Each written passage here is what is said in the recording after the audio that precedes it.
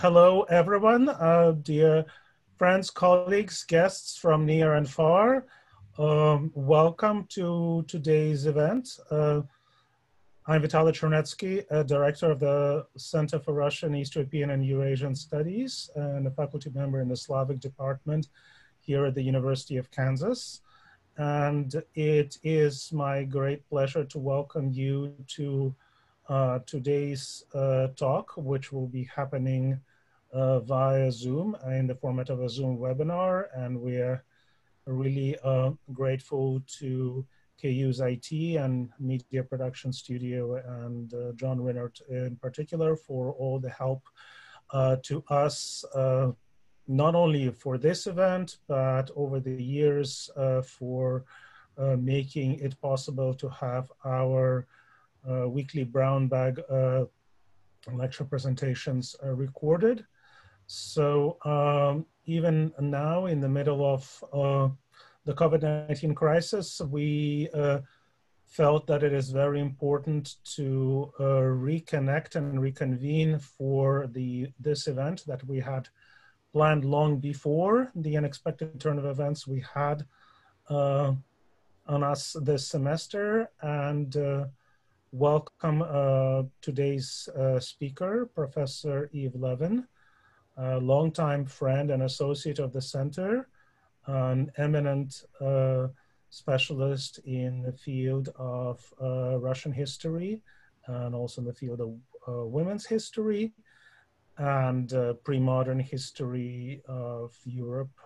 And of course, the long-term editor of the Russian Review, who brought the journal here to us at the University of Kansas. I have my Russian Review t-shirt that I'm very proud to show here. I've had this review before, this t-shirt before I got to the University of Kansas myself. So this was, I think, a good omen of good things to come.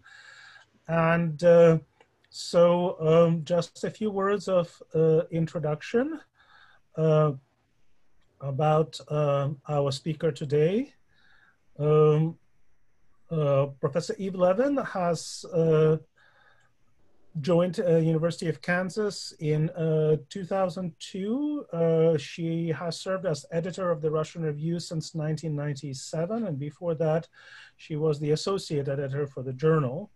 Here at KU, she is currently also the chair of the Department of History. She received her BA from Mount Holyoke and both her MA and her PhD from Indiana. She taught at Ohio State from 1983 to 2003, so correction, sorry, not 2, but 3, when she joined the University of Kansas. Eve, is that correct? That is correct.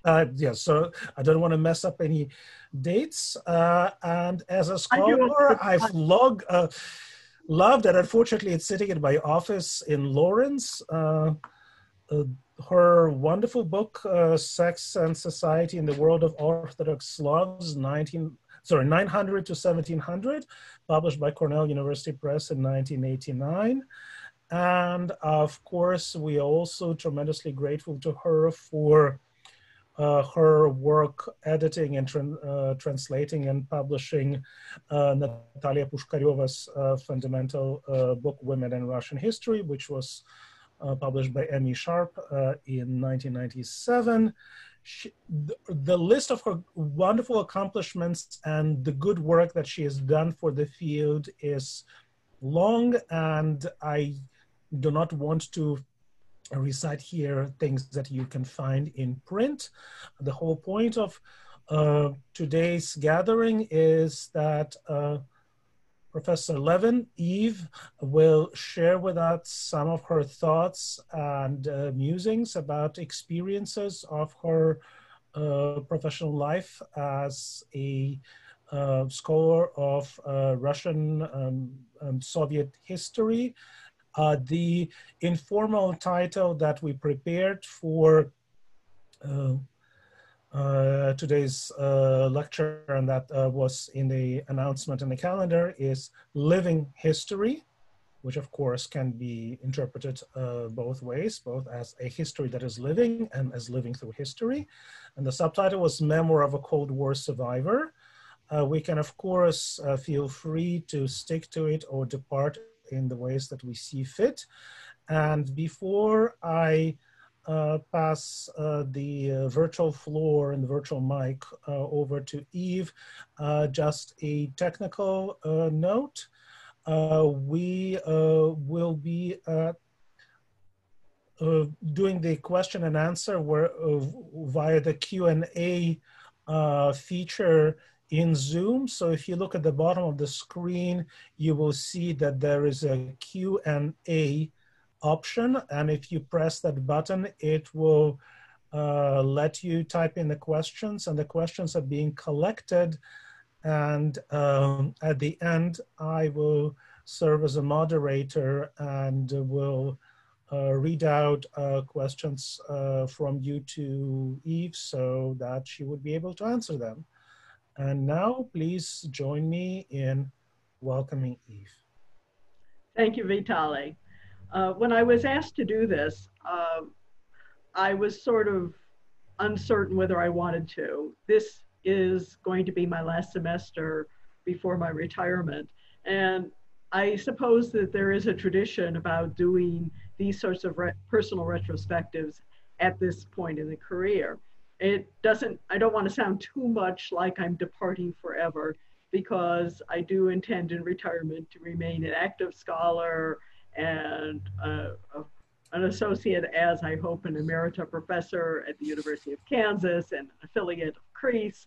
So I hope that this is not going to sound like I'm giving my own epitaph here, because that's not really my intention. I'm hoping to have a very, very long retirement so people will have many, many, many more years to get bored by anything I have to say. So when I was thinking about this, I thought about doing an autobiography. It seems that scholars of my generation, as they're coming to retirement, seem to be writing autobiographies, publishing them, and things like that. But I decided that I really don't want to do that myself. And I don't want to inflict it on the 30 or so people who seem to have joined us for today and the others who might stumble across this video unawares at some point in the future. And in terms of doing, let's say, an intellectual retrospective of my trajectory just as a scholar, I'm not such a good extemporaneous speaker that I can actually tell you about my thoughts in a way that you would actually be interested in them or find them engaging. I recommend that you just read my publications and you'll get a pretty good sense of how my thinking has evolved over the years and what my approaches are to the various intellectual problems that have taken up my professional attention. And I also don't want to give a retrospective on my personal life, how I became me, because I think of myself as a pretty boring person, actually. And I don't want to prove that by demanding your attention for an hour. Although I suppose you all would be able to just click on that leave meeting button, and then nobody would be the wiser about whether you found this to be too boring. So what I'm not going to be doing is by talking about myself. I'm instead going to be talking about some of my experiences in navigating this changing world. Not, I hope, in a sort of a pseudo Forrest Gump manner in which I've had brushes with major moments in history. I have, but I don't think that my role in them was at all important. But rather to talk about some of the things about how daily life has been experienced and how that's changed over time. That is, talking about my experiences as an ordinary person, or maybe an ordinary academic, and in the manner of the kind of oral histories that I like to read. That is, when people talk about how they lived their lives, how they went about ordinary tasks, how they experienced the world around them. And since I'm now 66, I think that I can um, pretend that I'm old enough that people are actually going to be interested. I suspect that I know for sure that there are people who are here who are my age and even older, and some of what I'm going to say is going to sound all too familiar to you. So, one of the things I'd like to talk about today are some of the outdated skills that I've acquired because things have changed enough that there are things I learned to do and actually became proficient at that we don't need to do anymore, and I suspect we will never need to do again. One of them was how to use a typewriter. And for college bound students in my high school years, they recommended that we take a basic typing class, and it was with manual typewriter machines. Um, and there was a technique to using those typewriters that some of you who remember typewriters will remember, such as how awful it was when you made a typographical error. You couldn't just click the backspace and erase it. You had to go back, get that bottle of whiteout, cover up the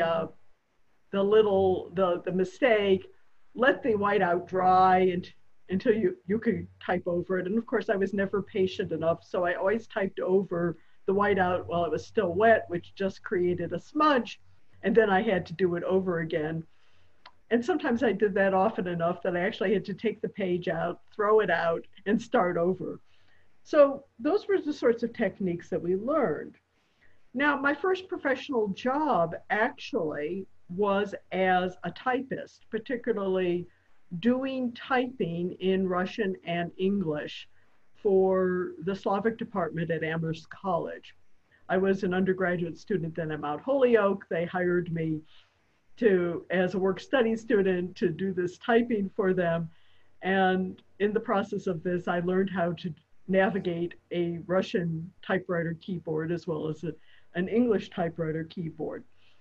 My job was primarily to produce classroom materials. And that too was a technological adventure which we no longer need to undertake. The technological adventure involved either typing dittos or typing stencils, which were two different sorts of technology, both starting with a typewriter. You might remember, if you've seen them in the archives, all those sheets of paper with sort of purplish faded ink on them. I think we probably still have some in the Crease archives someplace, but my job was actually to type out handouts for classes and for department meetings on those stencils. Those stencils were actually, even when I was doing this in the early 70s, an old technology. Years later, when my dad retired and it was my job in the family, assigned by my mother, to clear out my dad's office, I found in his files not only corrected student papers that had never been returned to them, and at that point he had been retired for quite a lot of years, but there were still those papers. But I also found his ditto masters carefully preserved so that he would be able to run off more copies of certain exercises and quizzes for his students again. I decided that we did not need to keep those ditto masters any longer. But those were the sorts of technologies we have. And it was not just a matter of using typewriters to prepare class materials. I still did my dissertation on a typewriter, although some of my more enterprising colleagues in my generation already were using the computers of the day to do their dissertations. It used to be, for a dissertation, that those graduate students who were more flush with money would hire a professional typist to do it. Those who were less flush would have their wife do it. I didn't have a wife, so I had to do it myself. And I figured that I was going to be as good a typist as anybody I would hire, having read quite a few dissertations in the process of doing the research on my own, and having found huge numbers of typos in many of those dissertations, particularly in any words that were transliterated from Slavic languages. So that was a technology that I learned that I'm very happy to say I no longer have to keep up my skills in, and I have not had to impart those skills to the next generation of scholars. Or at this point, I guess it's 2 generations of scholars who are younger than me. Another outdated skill was keeping bibliography cards. We used to write our bibliography on index cards and keep them, sort them into large or small file boxes where we used dividers to try to figure out what category they went into. This was based on the fact that we did not have databases to draw upon where we could just insert some search terms and then have 1,000 different references to published works pop up for us in a matter of seconds. Now, finding the bibliography was more of an adventure back in the old days. There was something that was coming out then gradually by volumes, the National Union Catalog. It was a new version and much expanded of the catalog of the Library of Congress. And new volumes appeared. I can't remember whether there's months in between them, but it was over the space of quite a number of years before the set was complete. And these volumes just had photographic reproductions of all the cards in the library card catalog at the Library of Congress. And of course, the card catalog was indexed not only by title of the book, but also by author and by subject headings. So these volumes actually allowed us to get hold of a lot of vocabulary, a lot of bibliography. The problem, of course, was that each page of the volume had a couple dozen of these cards on it. So you couldn't just Xerox a page and get what you wanted. So we copied these things down. There were other sorts of published indexes of journals. Russian Review actually had 2 cumulative indexes that had been published.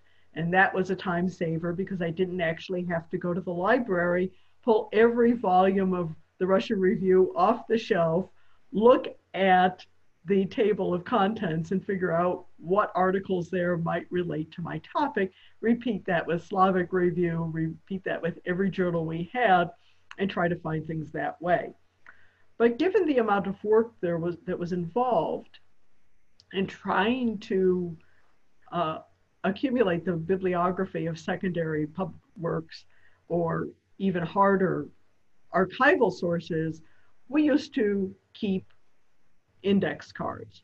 I kept those index cards until 2 years ago, moving them from one place to another, to another, to another. I took them to the Soviet Union with me in 1981 so I could do my research. I brought them home with me because I didn't dare to leave them behind. I moved them to my first job. I moved them to my second job here at the University of Kansas. I moved them to a different office. I kept these cards because so much work had gone into accumulating that bibliography. And finally, 2 years ago, when I moved my office the last time, I moved these boxes and I realized that I had not looked at anything in them literally for 20 years. And so with a tear and a sigh, I put them all into recycling and I haven't missed them. So that was another outdated skill. A third outdated skill, and this, Vitaly, I think you will probably remember. How do you manage a budget when you're in the old Soviet Union with its non-convertible currency? And you have money that's in rubles, and you have money that's in dollars or other sorts of hard currency. How do you manage those different economies? And one of those skills involved trying to figure out what could be purchased for rubles, because I had more rubles that I had dollars. I was on a Fulbright grant, and I was getting a ruble stipend from our Soviet host that was, by Soviet standards, fairly lavish, about not the amount a graduate student would get, but rather the amount that a professor would get. But I was getting only a very small stipend in dollars, $75 per month, that had to cover everything that had to be paid for with dollars. So the question was, what could I find for rubles? Well, in 1981-82, supplies were already getting sort of thin and unreliable on the Soviet market. And there were things that I absolutely couldn't find, or items I couldn't find that were to my taste, such things as toothpaste or shampoo. So I was buying that from the embassy PX. Well, at the American embassy at that time, the PX, the store that had American goods, was open only to diplomats. And those of us who were on officially recognized exchange programs such as Fulbright or IREX had access only to a limited selection in the PX. We had a separate room that was available to us that had virtually no food available, because they knew that if the scholars who were living out among the Soviet population had access to the food, what we would do is buy it all up and then give it to our Soviet friends, because they couldn't get hold of anything. And the result would be that the PX supply would be depleted and the diplomats would get mad. So instead, we had access to those items that the embassy staff decided we needed to have access to, such as shampoo and toothpaste, or over-the-counter medications and things like that, and also things that happened to be in lavish supply, such as brake fluid for cars. Of course, none of us had any cars, but we could buy brake fluid if we wanted.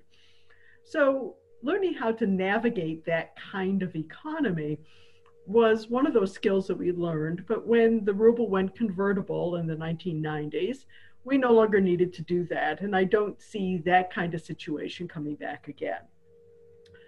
So there were skills that I learned, that I mastered, that I actually don't need to have anymore. But there are also some skills that surprisingly have come back and become necessary again.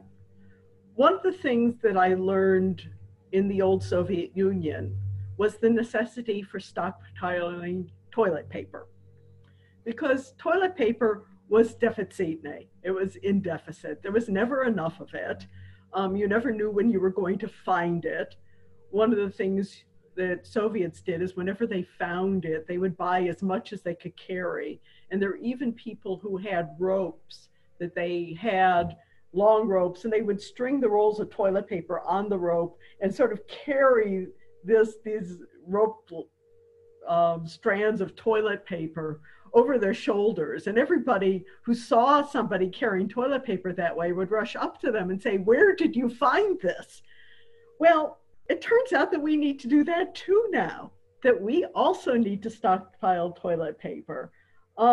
That we need to ask, where has it been found?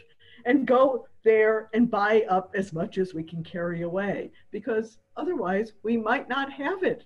And we might be reduced to doing what Soviets used to do when toilet paper was deficitny and they ran out, which is to use a copy of the Daily Pravda or some other similar sort of official publication for what they used to say was its real intended purpose.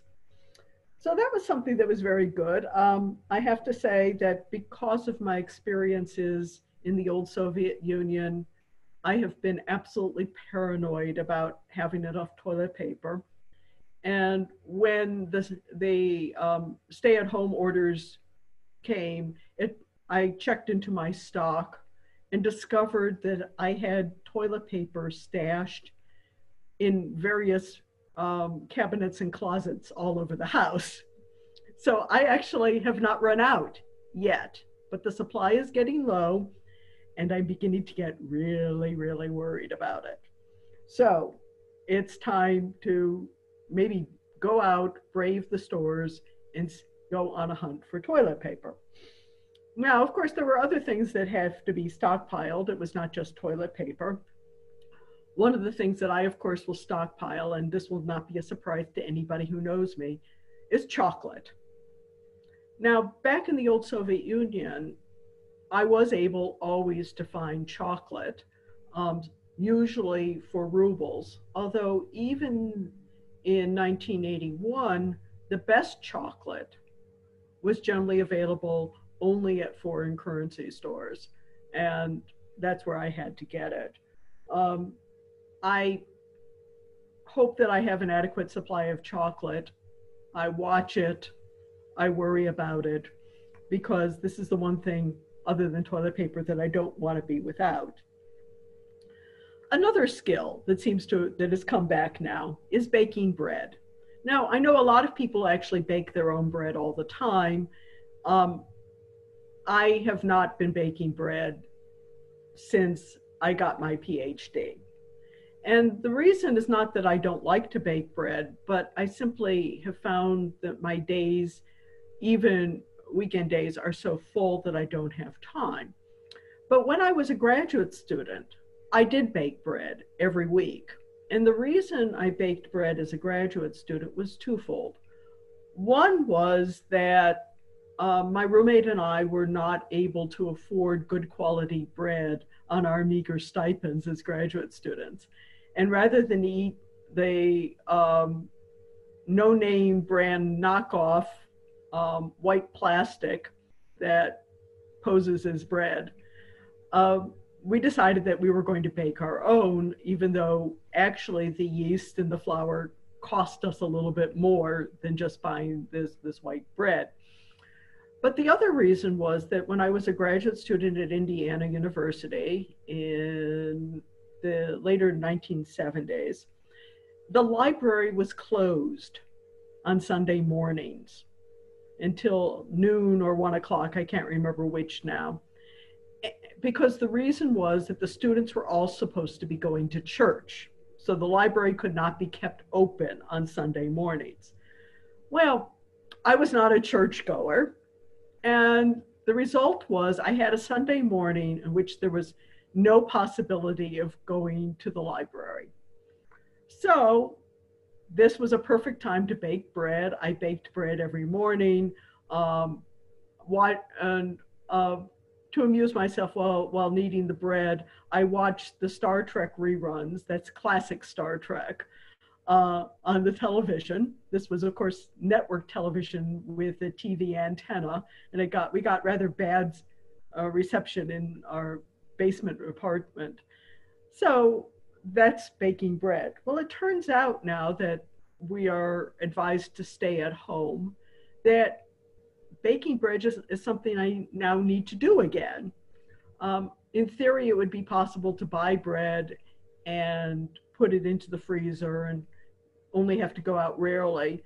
But unfortunately, it turned out to be the case that my freezer doesn't work properly. So it's almost like I'm back in the old Soviet Union without a freezer and having to manage with foods that can be kept fresh either on the shelf or in the tiny little refrigerator my roommate and I in Moscow had.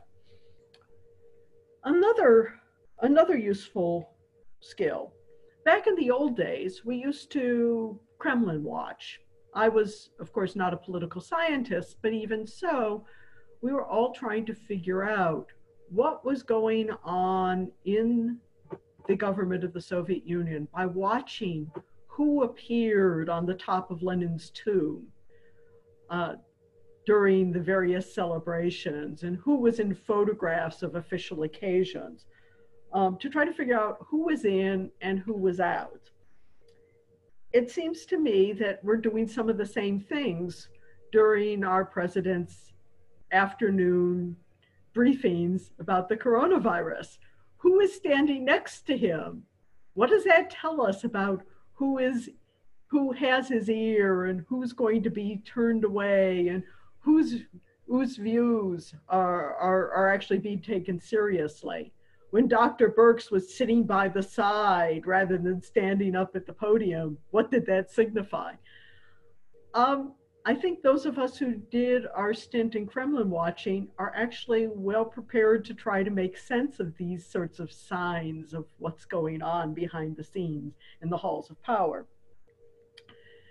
And that's something else.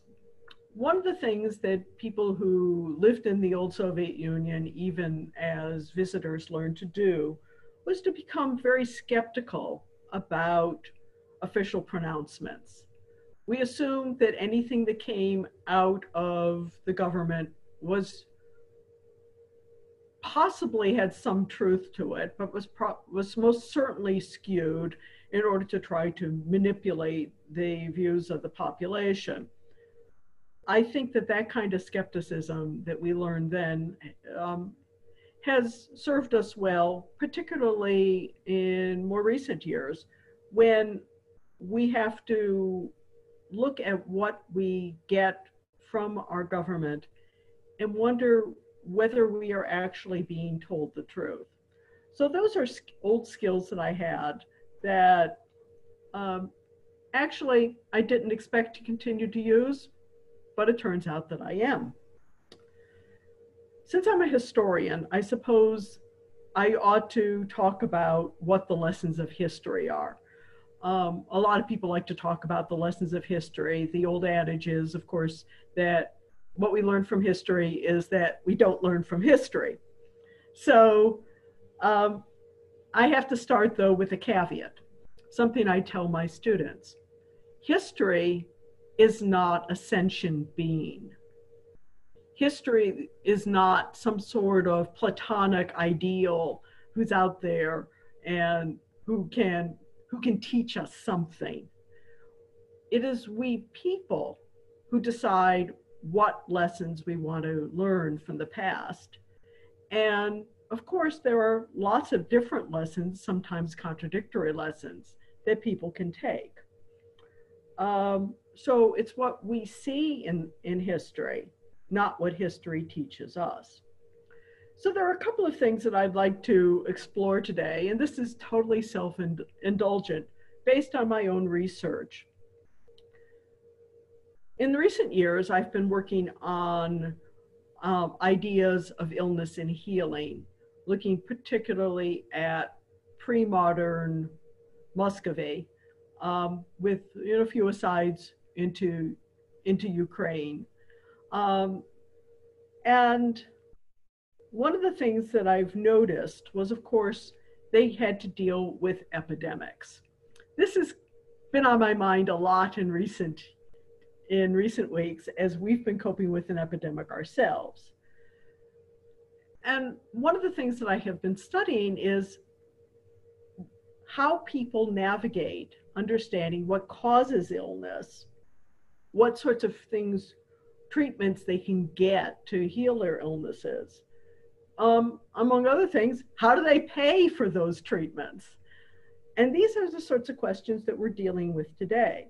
I mean, one of the interesting things is when there were outbreaks of the Black Death, one of the things that, according to both various pundits, various writings, and the words of experts, official government decrees, one of the things that would help to treat the Black Death was vinegar. So sure enough, with the coronavirus, one of the possible treatments that came out in the over the internet early on was you should use vinegar. You should you should wipe surfaces with vinegar. You should gargle with vinegar. And I thought, some of these old treatments, they just come back. But of course, when our scientists started looking at the vinegar, they says, actually, that's not going to help with the coronavirus. Don't use it. I'm not sure that vinegar actually helped with bubonic plague either. I tend to think not. But it was interesting to see this very old remedy come back. Another thing I've seen in my research on epidemics of the past was weird theories. Where does the epidemic come from? The Black Death in the first onslaught, which reached Russia in 1352, coming actually from Western Europe. But the theory at the time was that the plague had originated in India, in a place called Sun City, is the way it's written in the chronicle accounts. So there were all sorts of theories like that about the Black Death. One was that it was seasonal, and the theory about the Black Death was that it's seasonal and it would actually occur primarily in the summer and the fall, in the early fall, that is, during the warmer months and not during the colder months, sort of the opposite of the theory about COVID-19.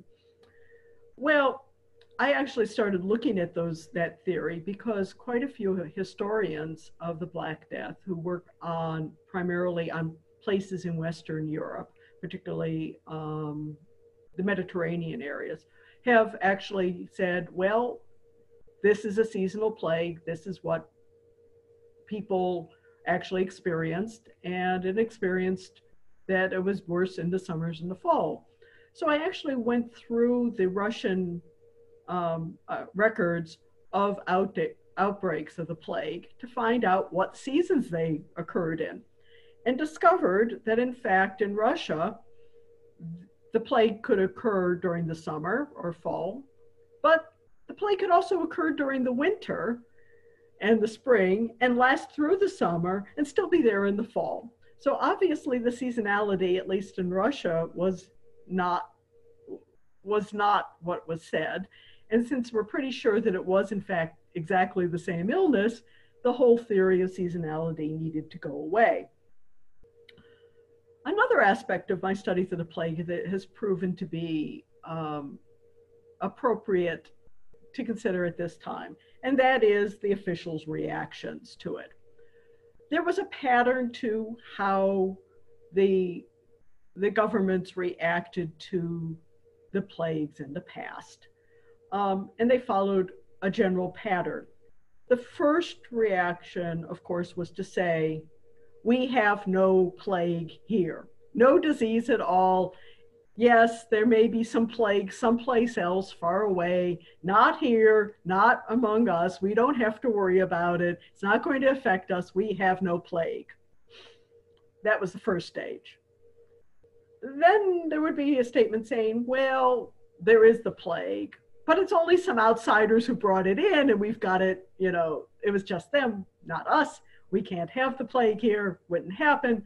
We're just going to, prevent people who are infected from coming in, and we don't have to do anything else because closing down anything would be really bad for business. And if we had the plague here, people might not come and that would hurt the economy, and we're not going to have any plague here. Next stage. There might be a few cases, but it's only among those really poor people who have bad hygiene, who live over there in those parts of the town that we don't go into anyway. And it's not very many, and it is contained. They're not going anywhere. We've got it all locked down. No plague. Don't worry. You don't have to do anything. Then the rumors start that the number of deaths has been vastly underreported. That people, when it says that people had died of, it wasn't really that it was announced that they hadn't died of the plague, but probably they had. And the government officials have to start dealing with the rumors, and they say, well, no, we've got good counts, and no, we don't have the plague. There are only a few cases. It's not something to worry about. Next stage. Time to have a national day of prayer. Because now what we have to do is we see that there's something of a problem and we need God's help on this. Followed by some quarantines. And we've had all of that happen now. And what the next the next thing I would expect will be that our government officials are going to retreat to their villas outside of the Capitol and hole up there and allow the plague to rage every place else. I'm just waiting for that to happen if the patterns today follow the patterns in the past. Now, I've read a lot about quarantines and how they were done, and these are in some ways surprisingly familiar. The quarantines as they were done in Muscovy involved not only restricting travel, but also telling people that they who were in a plague afflicted area that they had to stay there, that they were not allowed out, and other people were not also not allowed in. And the people who were healthy within these streets of towns or villages were responsible for taking care of the sick. Now, this made the Muscovite experience a little bit different than Western Europe, because in Muscovy, in Western Europe, they, after the first onslaught of the Black Death, they set up plague hospitals, called lazaretti, in order that the victims of plagues, their families or their neighbors, could bring those people there and thus not be quarantined. They didn't do that in Muscovy. They did not set up hospitals for plague victims. The government did not, although it had a chancellery that dealt with healthcare and employed foreign physicians and imported medicines, they actually did not provide any of those official medical services to plague victims, because they knew that the plague was deadly. They knew that it was going to spread. They knew that the demands would be great, and they didn't want to risk wasting all of this on the ordinary population. But they did engage in quarantines, and this turned out to be problematical in many sorts of ways, because who was going to guard the quarantines? The foot soldiers who were drafted to do this didn't want to be in the plague area. They tended to run off, and then of course some of them got sick. But then there were other examples. For example, one quarantine zone at Kursk, I think this was about 1690, the guards got bored with their guard duty and decided to go into the quarantine zone to taverns where they got drunk and disorderly. So maintaining the quarantines turned out to be a real problem.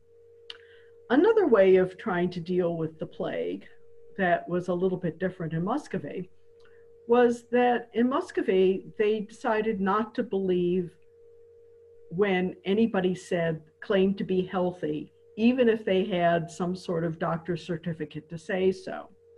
In Western Europe, people who were trying to come out of a plague zone could have a certificate of health and present that at the quarantine checkpoints and be allowed to leave. Of course, in those places, doctors could be paid to provide such certificates. Such certificates could be forged and things like that. In Muscovy, the order that came from the Tsar in Moscow was, if anybody claims that they're healthy, don't believe them. Don't let them pass. Not even if they say they're healthy, not even if they have documentation, don't let them pass. So as we're talking about the possible creation of health passes in the COVID-19 crisis, I'm reminded that those passes are not necessarily guarantees that these people are healthy, and how the Muscovites back in the 17th century already knew that.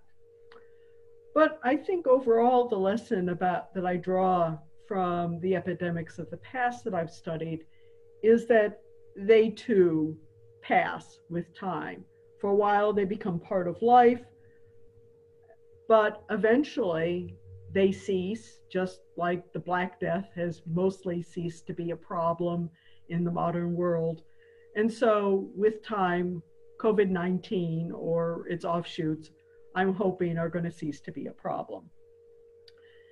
Another lesson that I've learned from history is how religion is resilient. When I did my graduate studies in the late 1970s, I was taught by my professors that religion was not something I needed to learn a whole lot about. It never had really been important except as a superstructure, a way of voicing political and economic and social goals. It didn't matter, and it certainly didn't matter in the Soviet Union. I think that was because of where I went to graduate study. If I had been a graduate student at the University of Kansas in that time, I think William Fletcher would have convinced me of the importance of religion, even in the Soviet period, and its importance in Russian history. I remember when William Fletcher gave a guest lecture when I was a graduate student and planted the seeds, I think, not only of my interest in religion as a field of study, but perhaps also my interest in coming to the University of Kansas ultimately.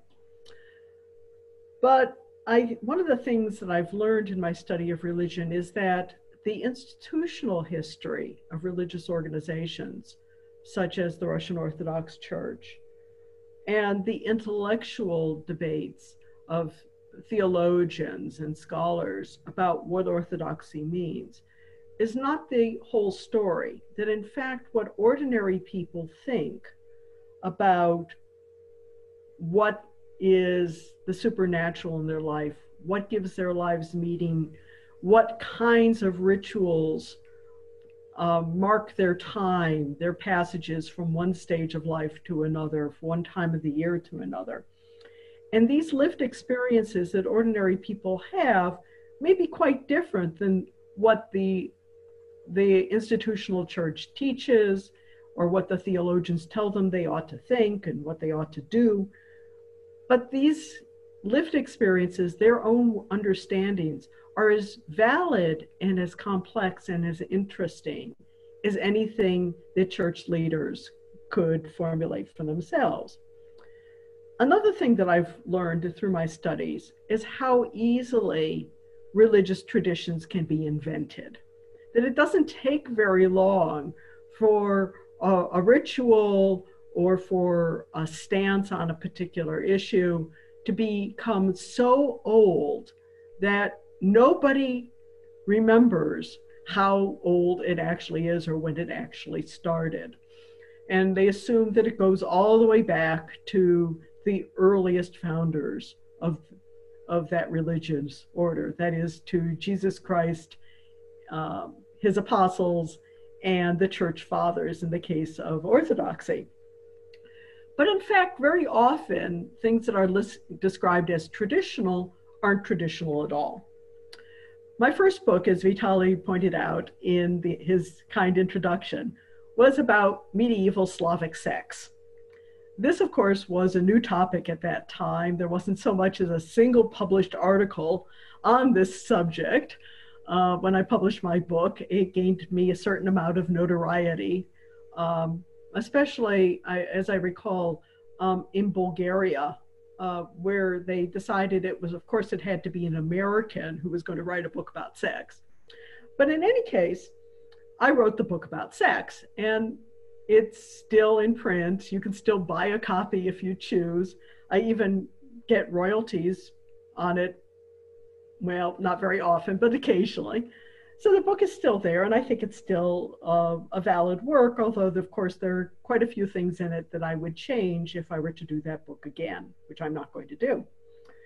But one of the things that my study of sex has taught me is that what people say is the teachings of the Russian Orthodox Church today are not at all what the teachings actually were in times in the past. And in fact, the so-called traditional Russian Orthodox positions espoused by the high clergy of the Russian Orthodox Church at this time, with a particular animosity toward LGBTQ people and promoting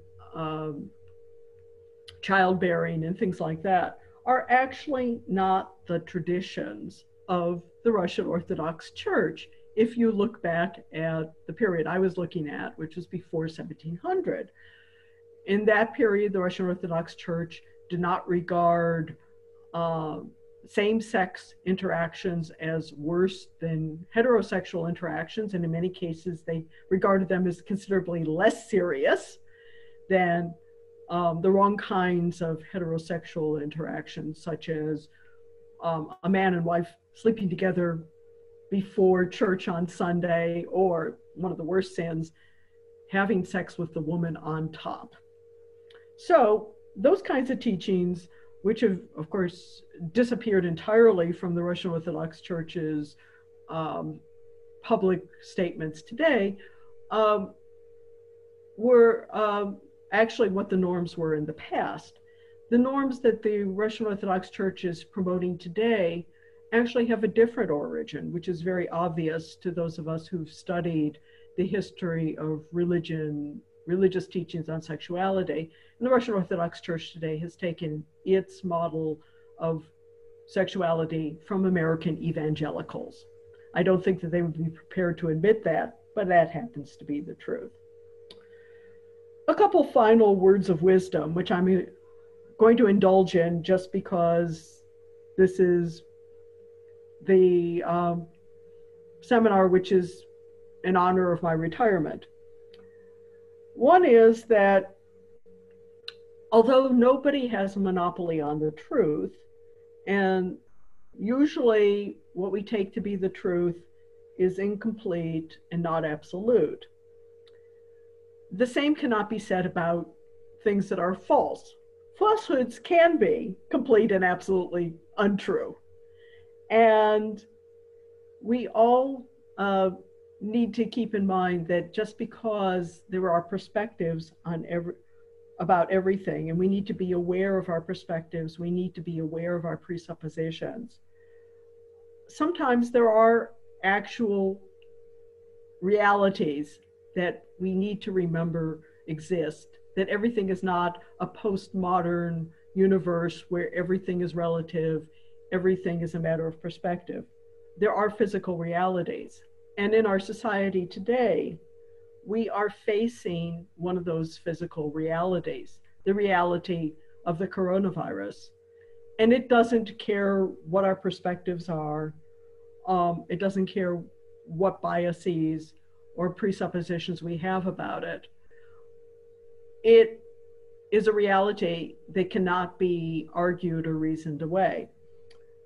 And I think that that is the lesson which is most on my mind in these troubled days that we have today. So I think that it's time for me now, Vitaly, to handle some questions. All right. Well, thank you so much, Eve, for sharing both your memories and words of wisdom. It is wonderful, of course, to think back about many of the exciting things and indeed skills that we acquired back then that are no longer necessary now, and skills that are enduring. Of course, I experienced the 80s on the different side of things, so I did not have access to dollars, but what I did have access to was foreign visitors who were visiting our high school, and so had hard-won access to big pens or chewing gum or some other things that they would leave us as mementos. But yes, you know, card catalogs and developing those is certainly another skill that it's sometimes difficult to engage with and explain to students of the younger generation. So we still have our number of audience members has declined slightly, but we have 31 persons here, but I do not see open questions just yet. So I encourage our guests to pose questions. And in the interest of, you know, while we're waiting for those questions, since you brought up bread baking, in your bread baking, in the return to bread baking now, did you try to incorporate some of the breads you learned in your time in the Soviet Union, or is it a more Americana style of breads? Well, I have to say, I have been trying to reproduce the Russian black bread. Mm-hmm. And I don't know what I'm doing wrong, but it never tastes the same as that Russian black bread. Particularly, I'm thinking of the bread I got in the 1980s, which I'm sure, Vitaly, you remember. At that point, it seemed at most bakeries there was white and there was black, and those were your Mm-hmm. two choices. And there didn't seem to be, there might, there were in theory other varieties of bread, but that was what you got. Well, that what they called black bread was really sort of a medium brown, Mm-hmm. if you might remember. And I have never been able to reproduce the taste and the texture of that bread. Uh, yes, there are, I mean, it's like those, Proustian memories of a particular taste and smell. And I would say that probably, I'm not a food historian or food specialist, but there was something, the combination of yeast and probably something like sourdough starter, because did have a bit of a sour taste. But who knows? We have the question now from Nathan Wood. Nathan says, thanks for your presentation, Eve. Do you think that you now write compose text differently with a word processor on a computer than back in the typewriter days? Well, I certainly do. I was a good enough typist that I could compose at the typewriter. But I have to say that with a word processor, I can be much more meticulous about my writing because there isn't the huge amount of investment in time in doing revisions. In the old days, you could correct small errors, but if you wanted to correct something that was larger, you ended up having to literally cut and paste. You take a pair of scissors, you cut the text you wanted to keep away and throw out the text you didn't, and then paste it with rubber cement onto another piece of paper. But of course, you couldn't actually turn it in that form. And what you'd have to do is, write all over it, eventually type up a new version when even I couldn't make sense of my scribblings anymore. But ultimately, I ended up being content with text that was imperfect, wordings that were not so good. I would find typos that I would have to correct by hand, and organizational things that I really didn't like. But I had to go with them because the idea of typing up a whole new article or a whole new paper, a whole new chapter, that would be an investment in time. It would take me usually to do let's say a 20-25 page double spaced chapter or paper or article would take me a whole long day sitting at the typewriter. So I learned to live with a much higher level of imperfection than I have now. The other thing was, of course, the dreaded fear that you would lose your footnotes. Because if you actually put your footnotes down at the bottom of the page while you were composing on a typewriter, when you did the cut and paste, you could lose those footnotes. And that was what we all feared, that we were going to lose our footnotes and we were no longer going to be able to substantiate what we were writing. Certainly, though, having word processing programs that automatically move the footnotes with the text and renumber it for you is really a wonderful thing that has really helped me in terms of making my scholarship much more accurate. All right, we have a question from Eric Scott, and we have a comment from Joshua Lawler. So Eric says that he has sees that he and Nathan were thinking along the same lines, and he is asking, just to summarize, how the technological changes, have they, I mean, obviously helped as an easy access to the database searches and digitized documents, but also how they could have hindered. For example, screens bringing endless distractions, shorter attention spans, a shift from physical journals to online databases. What is the impact of this for the historical profession? Well, that's a huge question. I don't think I want to take up too much time with it. But certainly, one of the things that we have is, as a result of all the access, is we can be absolutely overwhelmed with material to read. And there's a temptation then to continue to read and read and read and read because there's always more that you can find. You can always follow up through the subject headings from one article to get to another, to try a search in a different way, produce new items that are worth looking at. And if scholars had already had a preference to read rather than to write, that was, of course, the legend about graduate students in my day. We would always prefer to read another book than actually have to sit down and write that page of the dissertation that day. I think that that's manifested too. The other thing is, particularly the way we read journals has changed a lot. Now we think of journals basically as just repositories for separate articles, and we're likely to run into only the articles that we happen to be looking for, either for the purposes of our research or for the purposes immediately of our teaching to prepare a particular lesson. But back in the old days, when journals came on paper and they arrived, we hoped, on schedule every quarter, we would actually look through the whole issue to see what was there.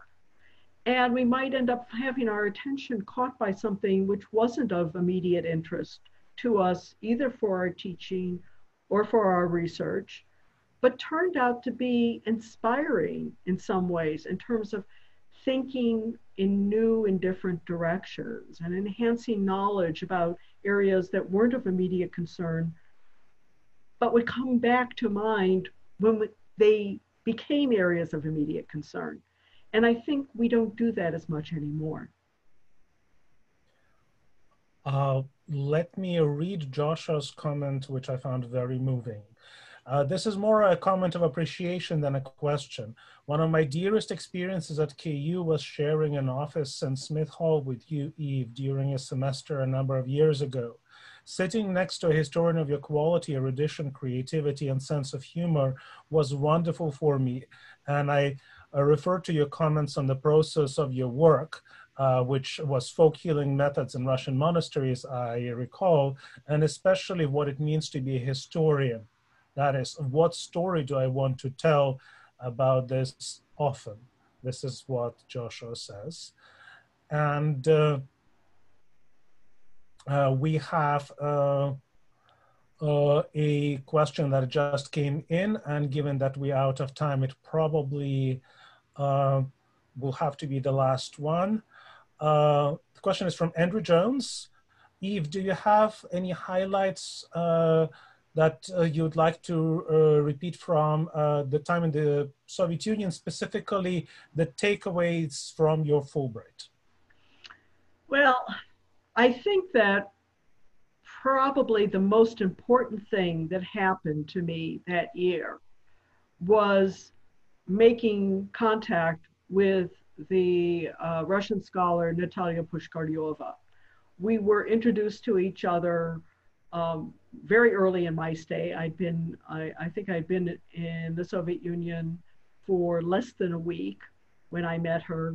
We had the same advisor in the history faculty at Moscow State University, that was Valentin Lavrentich Yanin, who passed away just very recently. And he was the kind of broad-minded and generous scholar who was willing to take on both Natalia Pushkaryova and me, who had an interest in studying the history of women, which was in the Soviet period not considered to be a valid topic because women did not constitute a social class and all history had to be written on the basis of social classes.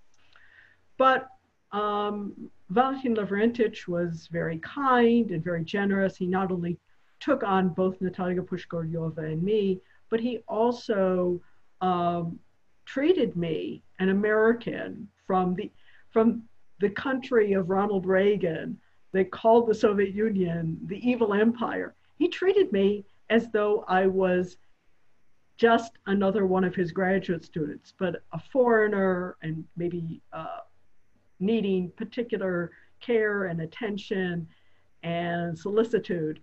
And that's how he treated me. So matching me up with Natalia Pushkaryova was part of his way of taking care of me, to make sure that I would have a native guide. And of course, he took care of her by telling her that she was supposed to take care of me, which meant that he was protecting her when she was associating with this American, that she couldn't be in trouble because her advisor, corresponding member of the Academy of Sciences, Professor, Dr. Valentin Lavrentigianin, had told her to take care of me. The relationship I've had with Natalia Pushkaryova over the years, the way she has helped me to become a better historian, has helped me to understand Russian culture and society so much better. The way she's been a friend, her family have been friends to me for all these years.